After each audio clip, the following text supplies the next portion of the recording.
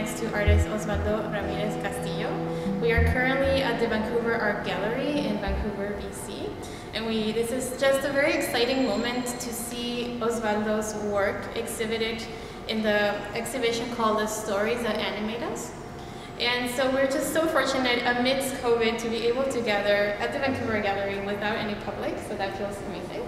And Osvaldo, so I mean, it's just so great to have you in person. We've been talking over the screens for so long, over the phone. That's right. I've only seen your work digitally before, so it's just such a treat to actually see it in person and really engage with it. And just because we have you here, could you tell us a little bit about this work? Originally from El Salvador, and my work is informed by the memories of my childhood. Primarily the Civil War during the 80s. So I'm in constant conversation with with the legacy and impact of the Salvadorian Civil War in the 1980s. And beyond that, my work also is starting to deal with themes around healing, growth, and regeneration using plant growth coming out of characters in my work.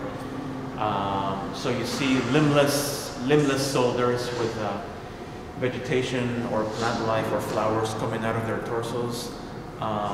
You see a lot of that. Dismembered bodies, right, that are in the process of regrowth, regeneration, or healing through plant growth or overgrowth. So, and I also mix in some hybrid imagery that pertains to pre-Hispanic mythology or aspects of Salvadorian popular culture or folklore.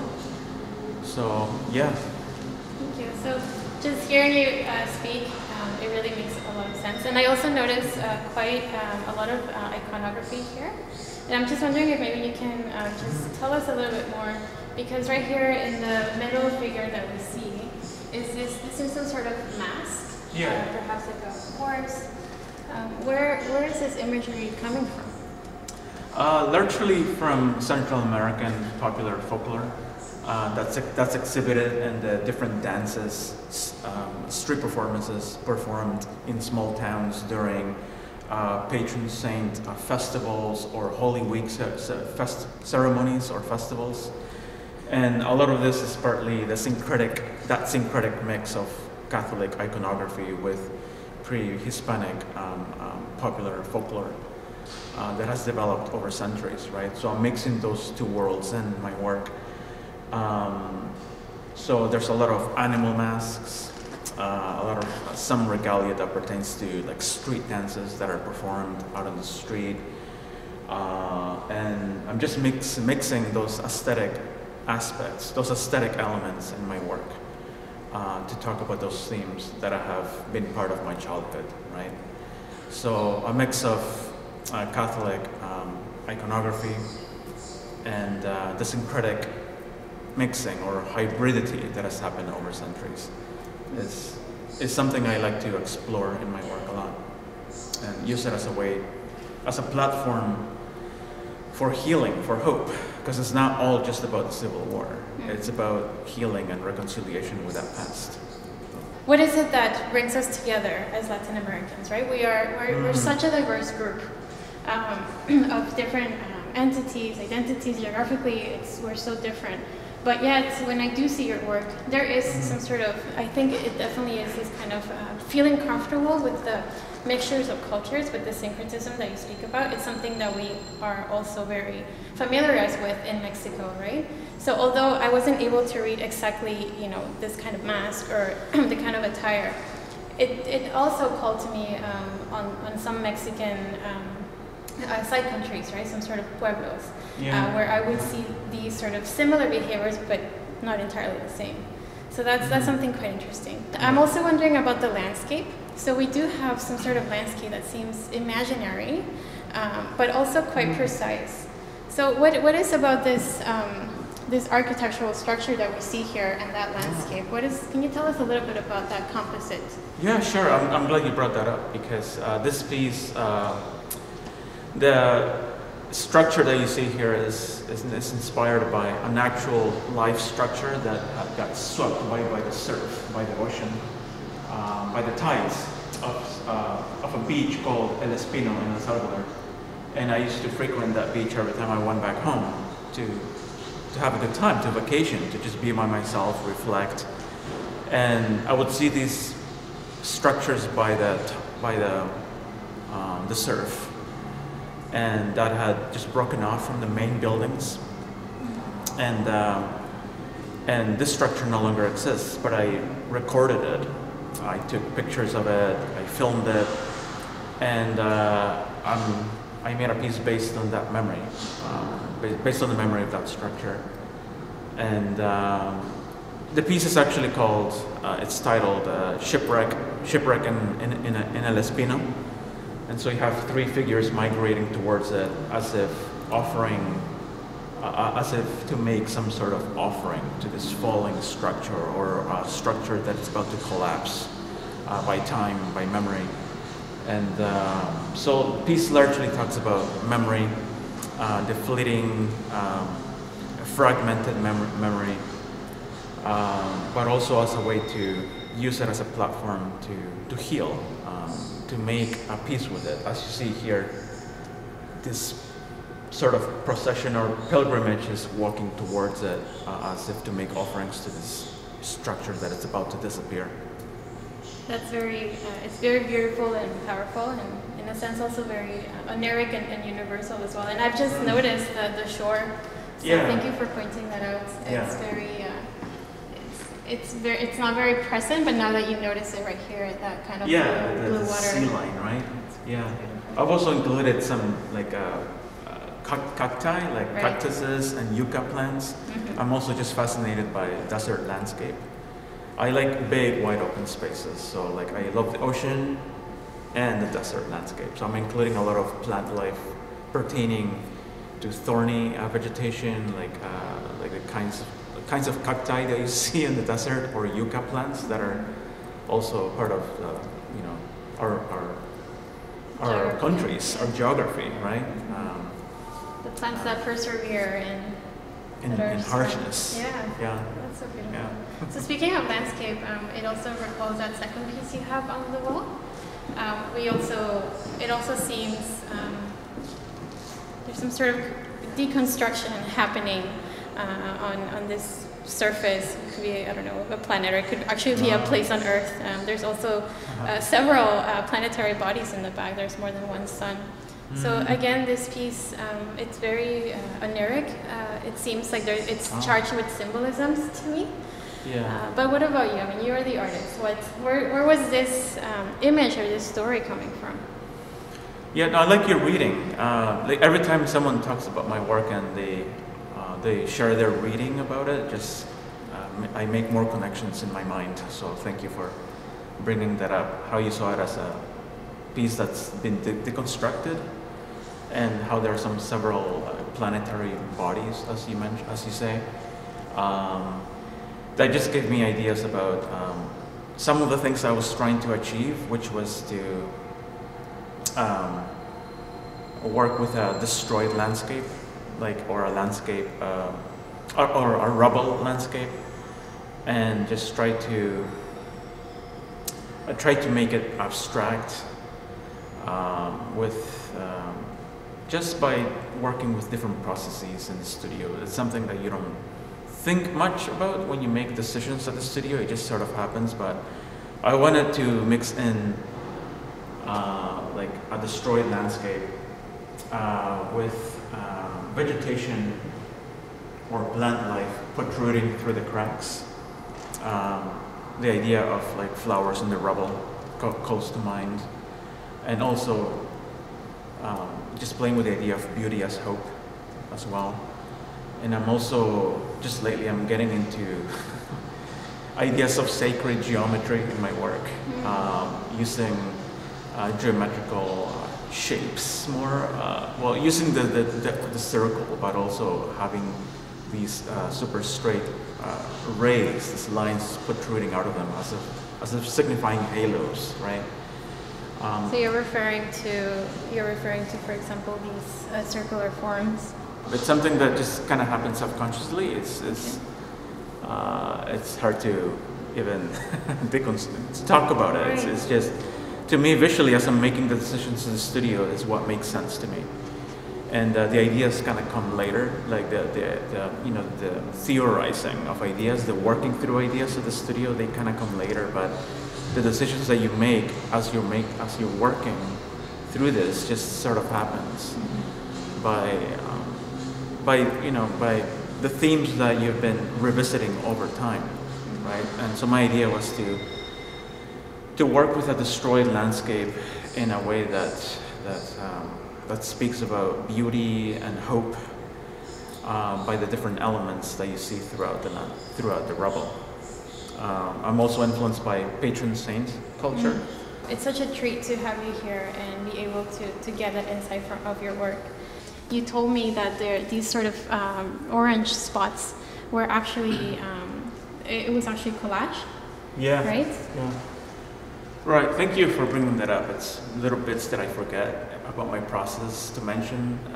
And one of the things is that this is all collage. It's very seamless, but I like to rearrange cut out pieces throughout the paper surface and figure out what looks right. In this case, I have this blood spots kind of like emerging from the destroyed rubble. I didn't plan this, it just sort of happened, but the idea to make a landscape more abstract than what it actually looks like in real life is something that I'm working through right now. I like the idea of cutting, splicing, and then repositioning those cutout pieces throughout the paper surface. So that's something that I'm exploring right now. More of that, yeah. And just because we have it here, and I have so many questions, but there's this one element on this composition that really calls your eye, and that's this figure or this sort of, I don't know, this kind of construction of different figures. It definitely recalls some pre-Hispanic iconography. There's some sort of duo going on there. Can you tell us a little bit about what's happening in there? Yeah, I mean, from what I've learned in pre-Hispanic mythology, it's a lot of deities and gods are in this constant battle of life and death. But that life and death conflict is always about, it's always done with a purpose, and the purpose is to regenerate life. So when there's an end, there's a beginning, and that's a theme that's replayed in pre-Hispanic mythology. So I like to play with, use aesthetic elements of that struggle in my work through hybrid imagery, hybrid beasts or monsters with masks. In my work before, it used to be a lot more constricted. I used to really compress the paper surface I used to basically fill it in a lot, and I had this obsessive almost a quality to my work where you saw more of that than what I'm doing now. Now there's more expansive nature around my subject matter. Like there's more breathing space for people to read my work, so it's not all cramped in, right? But I still go back to that to that obsessiveness every now and then, and that's presented here a little bit. Yeah.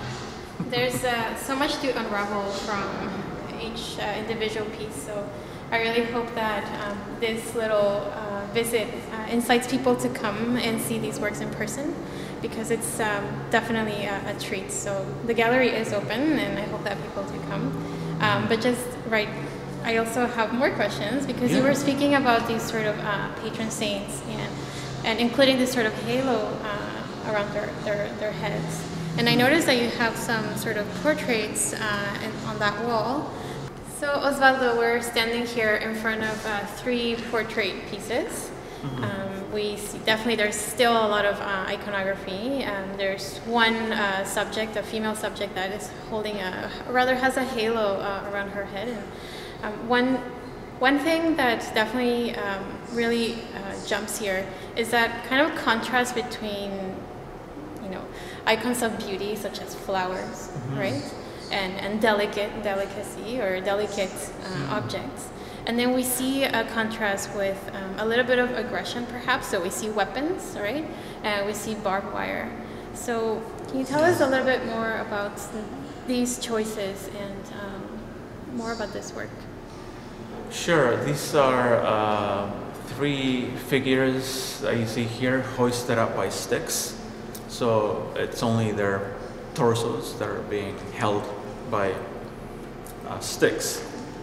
And each one, I would say they're symbolic of the political reality of back home. So a lot of these, 2 of these I would say, maybe all 3 have a lot to do with post-war issues, like the violence that you see now, and a lot of what's happening in present-day El Salvador is gang violence, and which is represented in one of the figures here on the right-hand side. And I'm just exploring, you know, post-war issues through the different characters that make up our society, right? And by and large, these are figures that affect a lot of Central American countries, even Mexico, right?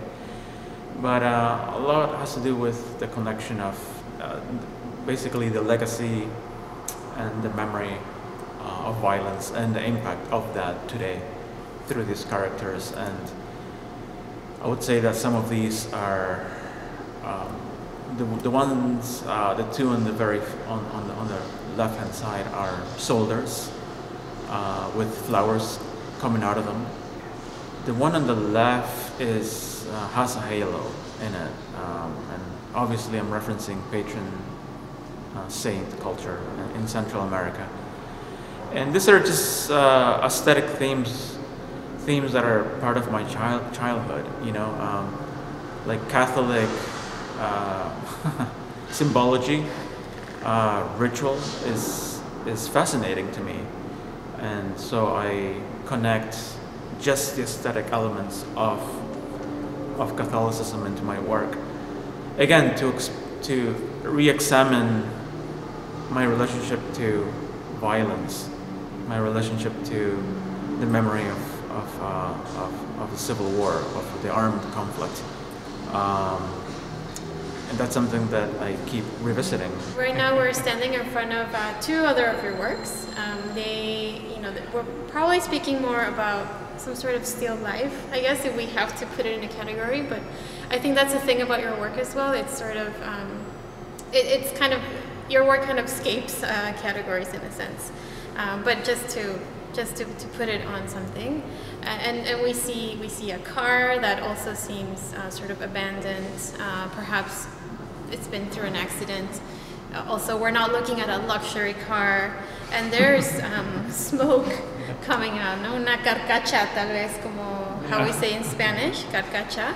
And then we also see these sort of tropical plants kind of growing out of this. Again, it's a continuation of ideas around growth, regrowth or overgrowth, plant life or vegetation taking over that which has been destroyed, or entities or things or objects that have collapsed over time. And you have nature and the idea of beauty as nature, I suppose, taking over. I'm just playing with ideas of healing and what that looks like as a visual language for me. And I also like to incorporate effigies, things that look like scarecrows. That are just it's the kind of imagery I grew up in El Salvador, visiting the countryside, and I would see just a lot of scarecrows on the fields, on the cornfields, and it's something. This is the kind of imagery that has impacted me since childhood, that keeps coming back in my work, and yeah. we always talk a lot about artists, you know, with the intention, like where are my visual references coming from? But I think there's a lot also coming after the fact, right? So after you've created your work, and then when you look at this work, do you unveil something else? So I guess what I'm trying to say is, in this sort of X composition, there seems to be some sort of pants or shirt, some sort of clothing. And I guess I'm just wondering, like, after you're done with this work, like, also how do you read it? What it becomes for you? Oh, how do you mean that piece specifically? We can talk about any specific, but we can use this as an example. Yeah, no, thanks for that question. I'm thinking of the plight of migrants and the articles of clothing that are left in the desert landscape. And so I've been just motivated by ideas of migration through like the discarded clothes, and just make drawings out of that. And in this particular piece, you see this like article of clothes being held up by sticks as if it's been crucified in a way. It's on an X. So, the redeeming factor is plant growth coming out of these effigies, these torsos or manipulated limbs replaced by sticks and plant life or vegetation. So those are things that I try to balance out beauty and disaster through elements that I find healing for my practice and my life as an artist, right? Osvaldo, thank you so much for taking the time to guide us and give us this exhibition visit of your work. We are again super thrilled to be here and to see your work. And as I had said before, there's just so much to unravel from Osvaldo's work, so I really hope that this little snippet and this little sneak peek incites people to come and unravel the works by themselves. Osvaldo, thank you so much. Thank you, Mira, for inviting me for this. It's been fun, and hope you all come and see the show.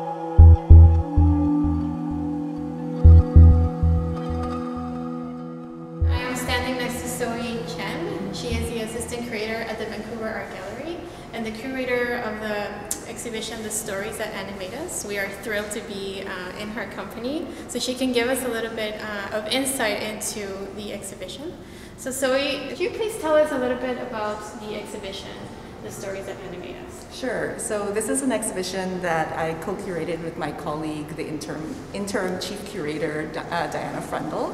So in our project, we wanted to use works from our collection, but also animations and drawings by local artists. Another theme that developed that was very strong was the ideas of stories and presenting just a range of stories, a range of storytelling techniques, perspectives, aesthetics from just like a range of different artists. So now we're obviously very interested in knowing a little bit of the backstory of how you heard about Osvaldo's work, how he came to mind, and he was a must for this exhibition. We were also kind of just talking about before about the fact that as the majority of our public is very interested in Latin cultures. Most of us are either Hispanic or Latin. And for us to have the work of Osvaldo included in such exhibition and to be in such a center in Vancouver, it really does feel as an effort of inclusion, right? And I think also as an individual, I feel particularly touched and also, reached and also included myself as public to see Latin American artists being heard and given such a space. So can you tell us a little bit about that? How did Osvaldo come to mind? How does his work speak to the other works in this room? Okay, well, your question brings up so many things. My co-curator, Diana Freundl, she had been following Osvaldo's work since he moved here, I guess in 2015. Am I right? But I actually know Osvaldo from when we were both living in Montreal, and we worked together on an exhibition called Personal Mythologies that we presented at a center called the May, Montréal Art Interculturel. And this was a project with Osvaldo, so I've really been following his career since that exhibition was from 2012. So when I moved here to Vancouver, of course, he's always been in my mind. And when I started working on this project, Diana had already been thinking of him. His work really embodies our interest in storytelling, but also using drawing and animation. But of course, what is especially interesting, I think, about his work is how he's has been cultivating and developing this hybrid style that is bringing in references to Salvadoran folklore, to Mayan iconographies, Mexican graphic art traditions, but also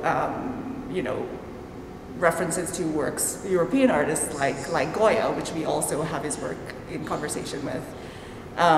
In terms of representation that you mentioned, I think that it's important to show within the Vancouver context, within the context of BC, and also within the context of Canada, that there's a range of different perspectives. I think it's important not only for Latin or Hispanic communities, but also for the culture at large. We really wanted just to have a diversity of aesthetics and perspectives, and we were kind of only limited by space, time, and budget. But of course, we hoped that our focus on stories, which I think is a theme that resonates with a lot of different people, that despite the specificity of what Osvaldo is bringing from his perspective, but also looking at his own experiences as an immigrant and looking at the civil war in El Salvador, for example, that all people from different backgrounds can also find something in there that they can relate to. This is probably the question that no curator wants to be asked, but do you have a favorite piece by Osvaldo? Oh yeah, that's really hard. I think what has been interesting, maybe what I can say, what has been interested in this new body of work, and I've spoken to Osvaldo about this also, is looking at this emergence of new visuals around flora that's just sort of emerging, and vegetation that's emerging from these amputated bodies, and that's a big shift in his work. And I think it kind of suggests, at least this is my reading, of a new, maybe a bit of an optimism or hope that I think has shifted from his past work. This room of the exhibition, it definitely has a certain character. There's something maybe really touching upon feelings, perhaps. We see a lot of references to smoke. We definitely see this kind of presence of violence, but despite the violence, there's some sort of perseverance and some sort of growth coming. So we have Osvaldo's work, we have Goya's etchings, which you were telling us, you were sharing with us that Goya's prints are part of the permanent collection of the Vancouver Art Gallery. And so maybe you can share with us how this conversation comes to you as a curator. In what moment do Goya's etchings become interesting to place next to Osvaldo's work? Well, I mean, formally, I think etchings, of course, is strongly linked to drawing, and drawing, of course, is really at the center of Osvaldo's practice. So there's that. But also, I was really interested in pulling out an artist who was looking at war in a way, like from this series, The Desastres of War, Goya, we show, in the first part of the series, he uses more of a journalistic approach to the occupation of France in Spain. And but near the end, his work shifts and it becomes more emotionally fraught. He's using more symbolic or bringing in, you know, imaginary creatures that kind of suggest a sort of psyche that has been affected by war. And I think you can also think of that. That also kind of resonates throughout Osvaldo's work, where you can see the impact of war, but it's not presented necessarily in, you know, obviously it's not presented in a really literal or documentary style. He's using an approach that maybe kind of draws the viewer in a seductive kind of way, because the aesthetic is so detailed and beautiful and unique, and then we are maybe more open to visit those kind of more difficult issues that it evokes. Is there anything else that you would like to say about the curation of this room in particular? Just the conversations between the artworks. I think like Howie Tsui's work in relation to Osvaldo, in many ways they're peers. They both have come from a background in drawing, or they're around the same age. There's those kind of formal connections. There's a focus, I think, on death and the spirit world that you can see not only in Howie's work but also in Ed Pian's work, where he's looking at sort of Taiwanese ghosts. Yeah, so I think this is just a room where, and of course then it was wonderful to show Osvaldo's work in relation to Goya. I think there's also kind of like almost an idea of time travel, if you could talk about it that, where they're speaking to each other over time. And I think that's also really interesting. We could have decided just to focus on contemporary artists, but I think it's interesting to think about these works in conversation with each other across time and across space. Wonderful, yes, thank you. I think also as audience myself, just stepping into this room and seeing that connection. With Osvaldo, we talked about syncretism, and we talked about, you know, the Spanish presence in our Latin cultures. So to me, to also see Goya's presence in front of Osvaldo, there was definitely a very interesting reading as an individual. Also the fact that we're looking at etchings that are, you know, they're small in scale, and they definitely call us to go visit them and engage with them. And with Osvaldo's work, it's a bit similar to me as well, that we have large pieces, but there's so many details to kind of unveil, and the colors are the ones that kind of call us, and then we have to engage into these narratives. So, I mean, I guess what I'm trying to say is congratulations on this room. I think there's definitely a very interesting contrast between these two artists. And I would also like to ask if you want to just say anything to our audience in regards to the exhibition in general. What can they expect when they come? Just maybe an invitation for them to actually come see these works in person, which are very different than seeing them online. Thank you. I mean, thank you for your interest, and of course, thank you to Osvaldo for his, you know, his work, which is kind of the reason we're here. But yeah, I hope audiences. We hope that there's a kind of accessibility to this exhibition, because I think there's something very drawing about drawing, the medium of drawing, and animation. Drawing, I think, because we've all done it, you know, so we have a sort of physical memory of that, or a knowledge.